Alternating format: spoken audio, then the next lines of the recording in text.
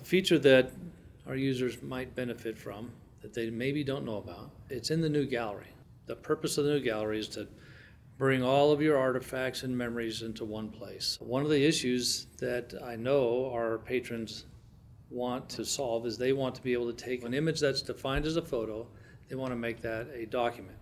The problem is when you have an image that's defined as a photo, but it's really a document. Documents usually have lines of text.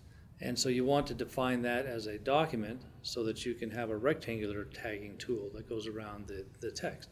In the gallery, there's a little treat we have in there that allows you to go in and say, I want all of these photos to become documents. So what you do is you select them. And you can select them one at a time. You can select the whole row by holding down your shift key. You hit the right mouse click, and it gives you all kinds of neat options. And those options might be rotate or open a new window or tab.